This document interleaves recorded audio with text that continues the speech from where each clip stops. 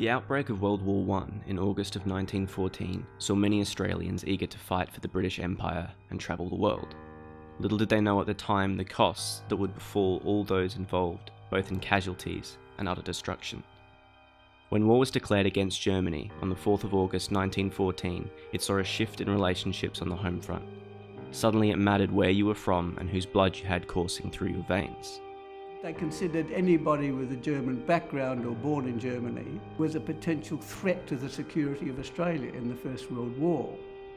And so they rounded them up and put them down in Torrens Island, which was totally surrounded by water. People of German heritage were required to report to their local police station and give what was called their parole, which is the French word for word. You had to give your word that you were not going to be disloyal to the king or the empire. And there were various conditions. So for most people, they had to report to their local police station every week. And then if you broke your parole, that is, broke your word, and didn't show up or were seen as being disloyal, you could then be interned. When the camp first opened, life for the inmates was quite boring, with very little to do on such a barren island. The relationship between the inmates and guards was familiar and bearable. So the camp was very rudimentary. The internees were housed in canvas tents, 8 to a tent or 7 or 8 to a tent. They did their own cooking with basic rations. Relationships were hard to maintain, of course. A lot of these men had families, and there were very strict rules about communicating with your family and when your family could come and visit them and so on. Pretty awful, actually. Well, particularly when Hawkes came in, Captain Hawkes. It was quite reasonable before. They were allowed to have a newspaper, they could have concerts, they staged plays.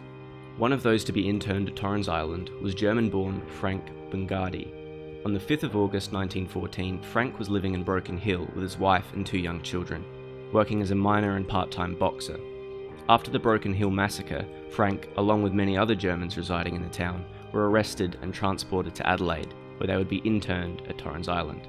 During his internment, Frank kept a diary detailing the mistreatment and events that occurred as a prisoner of war in Australia. When he was interned, he wrote that his occupation was pugilist, boxer, and he was known as a boxer around the place, but his day job was as a miner, worked in Broken Hill. And he kept a diary which is now in the State Library of New South Wales, and it's a wonderful, vivid, first-hand account. His diary is quite heart-wrenching. He talks about being torn away from his weeping wife and his weeping children.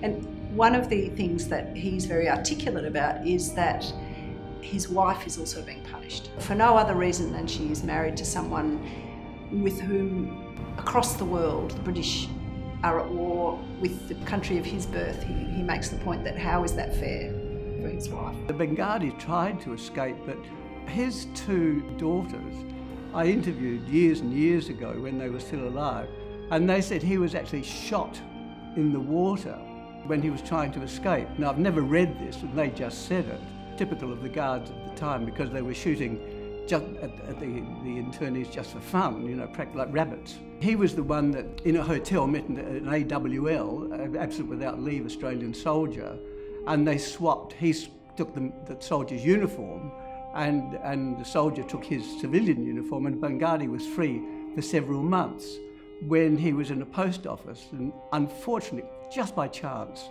the policeman there recognised him when he was posting a letter home to his mother.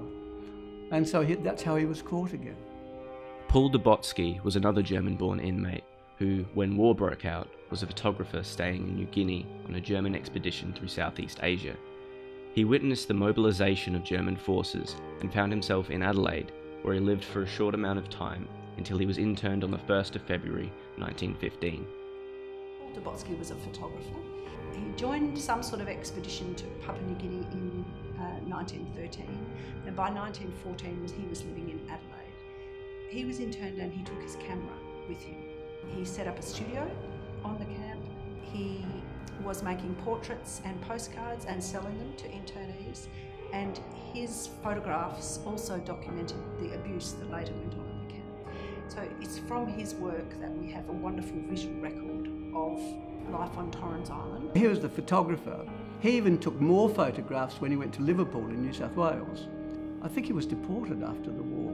Why? Again, nobody knows, probably only because he took photographs, and the last thing the government really wanted was a permanent record of how these people had been treated.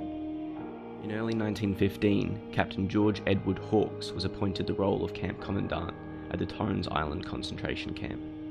From that moment on, the lifestyle within the camp would dramatically change to what we remember it as today. When Hawkes came in, he allowed the soldiers to bayonet the people as they walked around. He allowed them to, when they were going for walks, to shoot at their feet, to terrify them. What happened was a shift. When he was appointed to that position, relationships between the internees and the guards really turned sour very quickly. When people were being marshalled into lines, some of the guards used the bayonets that were on the end of their rifles to do that. There was a yard set up, a barbed wire yard, which was called the Hotel de Ville, which is a sort of joke, it's a town hall. There was a period when internees were held in that yard for 2 weeks. Outside, Dubotzki talks about people hiding in their tents during the day because they were too frightened to come out. Hawkes is documented to have fired into tents where he knew people were. He says he was firing at rabbits, but every day there were apparently shots fired. On the 19th of June 1915, 2 prisoners managed to escape Torrens Island and were later recaptured in the Adelaide Hills and returned to the island 5 days later. The consequences that followed saw the end of Hawkes. 2 men escaped and were recaptured in the Adelaide Hills, brought back to the island, and Hawkes had them stripped and whipped in full view of the internees. Now, the only reason this came out, I found quite fascinating, because inadvertently, you know, the paranoia was so great, they locked up a Swede by mistake. Because what's the difference, I mean, in those days, what's the difference between a Swede and a German, for goodness sake? They both speak a terrible foreign language. He was flogged with the cat and nine tails, very badly, the Swede and the German. Then that got back to Germany. The Germans threatened reprisals against British subjects in Germany if the Australian government didn't do something about Torrens Island. And so it was pressure from the British government that got rid of Captain Hawkes, not the Australian government. Those abuses of prisoners ended up getting Hawkes stripped of his commission, and there were 2 inquiries into conditions in the camps while he was commandant. Torrens Island concentration camp was closed in mid-August 1915, with the majority of the internees being transferred to the Holsworthy camp near Liverpool, New South Wales, and the Trial Bay camp near Kempsey, New South Wales. On the way to Holsworthy, Frank Bangardi escaped his captivity by jumping from the train. He was recaptured and served out the rest of the war and beyond in Holsworthy. In October 1919, he was repatriated on the Valencia without his wife and 2 children who remained in Adelaide. Not long after his return to Germany, Frank Bangardi was killed as a result of a knockout blow received during a bout in Kiak. When Torrens Island was closed, Paul Dubotzki was transferred to Trial Bay, where he captured eye-opening shots of the camp and its prisoners. He remained at the camp until May of 1919, where he was repatriated aboard the Kursk. He settled back into life in the Bavarian town of Torrens, just outside of Munich. He re-established his career as a photographer, got married, and had 3 children. Unfortunately, the outbreak of World War II was not kind to him either. His only son was killed during the conflict. Dubotzki died in 1969 and was survived by his 2 daughters, who showed the world their father's work and told his story.